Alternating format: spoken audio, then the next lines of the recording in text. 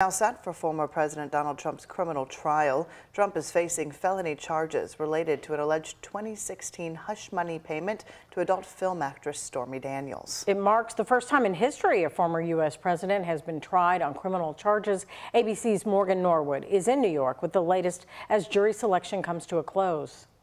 The entire jury is now seated in the criminal hush money trial against former President Donald Trump after seating one alternate juror yesterday. 5 others seated today. As Trump arrived at the courthouse in Manhattan this morning, he sounded off about the judge's limited gag order on the case, prohibiting him from making statements about witnesses, jurors, and individual prosecutors in the case other than DA Bragg. The gag order has to come off. I should be allowed to speak.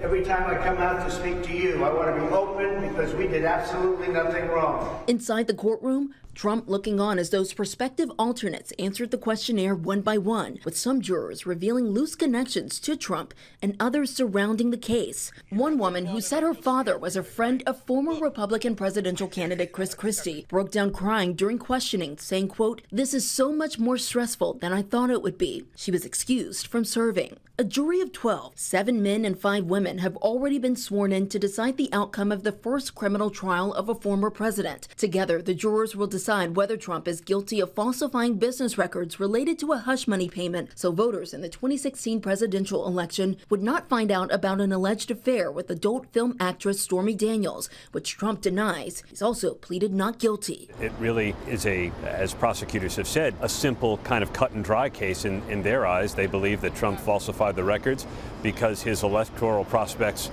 were going to be damaged if word got out about his alleged affair with Stormy Daniels, which he denied.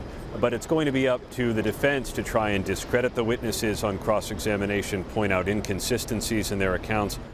And there are several other pretrial issues that the judge in this case will need to take up. For example, how much the prosecution can cross-examine Donald Trump if he takes the witness stand. Once those matters are addressed, opening statements could begin sometime next week.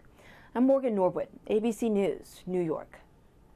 Trump faces 34 felony counts of falsifying business records. He could get up to 4 years in prison if convicted, though it's not clear that the judge would opt to put him behind bars.